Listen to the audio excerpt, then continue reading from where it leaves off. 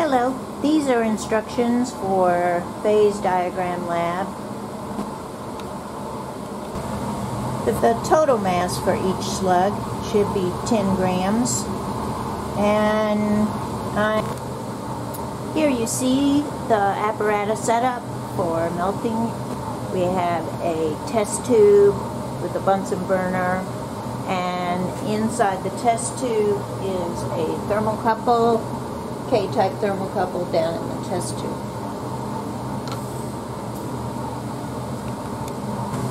Once you have your sample weighed out, you want to pour that into the test tube.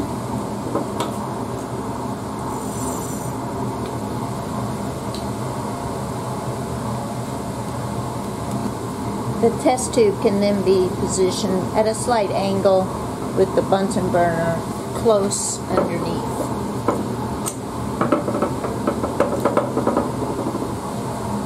Like this.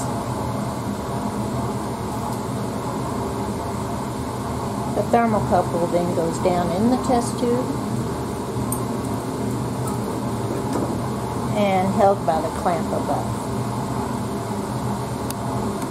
When you are ready to light the gas, you should find some heat-sensitive gloves. Once you have your gloves on, there's a lighter for lighting the gas. If the flame is too yellow, you can adjust that by this valve down at the bottom of the Bunsen burner.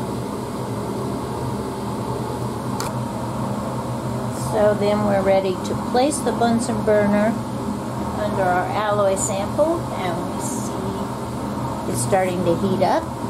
So I'm going to start recording my first file.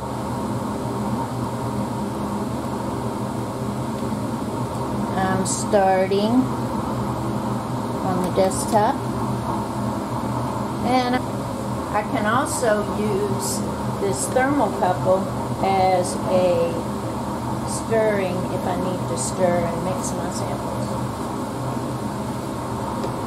Once your slug is all liquid, it's melted, and you can turn the gas off. Now I'm ready to start my second file here to watch as the slug cools down as a function of time. I can look at both the table and the graph of this data.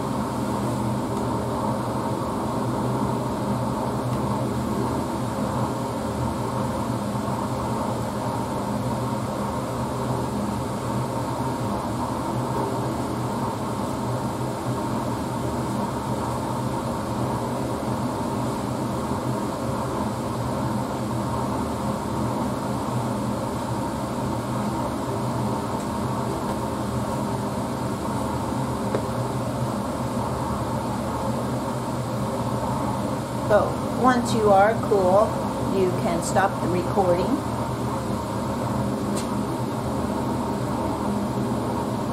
First of all, we need to stop file 1 here, and then we can save our second file as backup.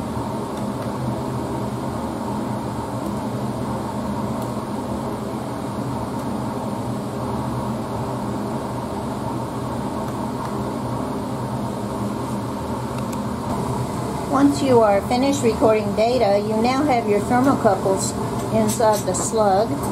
So what we have to do is heat this back up and melt it to pull the thermocouple out.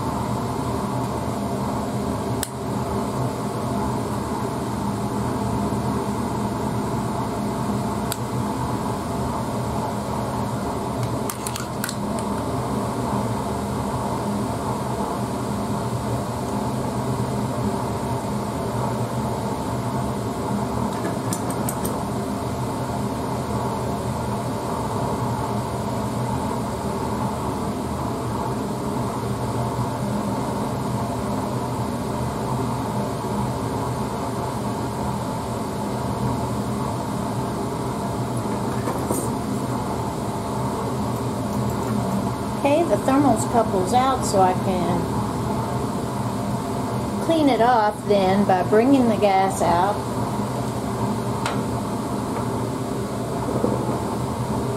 making sure all the alloy is removed from the tip of the thermocouple by heating on the gas and wiping with the scrubby.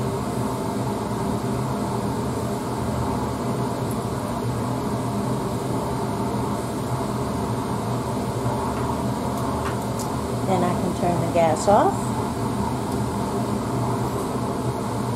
And you see in the back of the hood a stand for cooling your test tube. So we're going to remove this test tube to cool back here, and you can then start your next sample.